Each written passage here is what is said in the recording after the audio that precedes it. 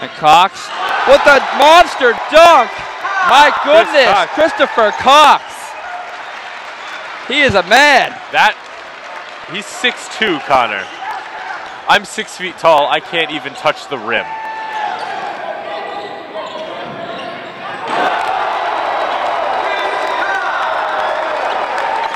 Here with RDSN Player of the Game, Chris Cox. And Chris, one of the best plays of the year so far for the Red Devils, a monster dunk.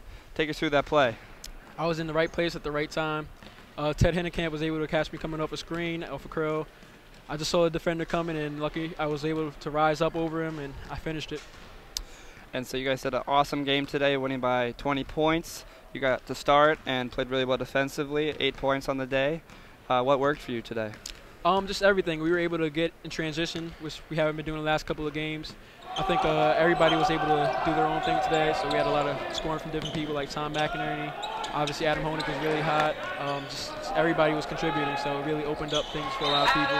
And we were able to play all the games, and it just came together.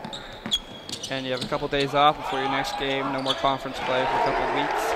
What are you guys going to be focusing on during that time? The most important thing right now is just finish with finals, finish the year strong. Coach really stresses academics, so we're going to get a lot of studying in, but every day we're also going to get an hour of basketball in, an hour of workouts. So in that hour we're going to focus, get better, and then back to the grind in the library.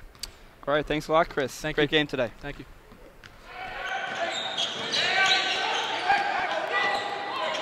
And Cox with a monster dunk.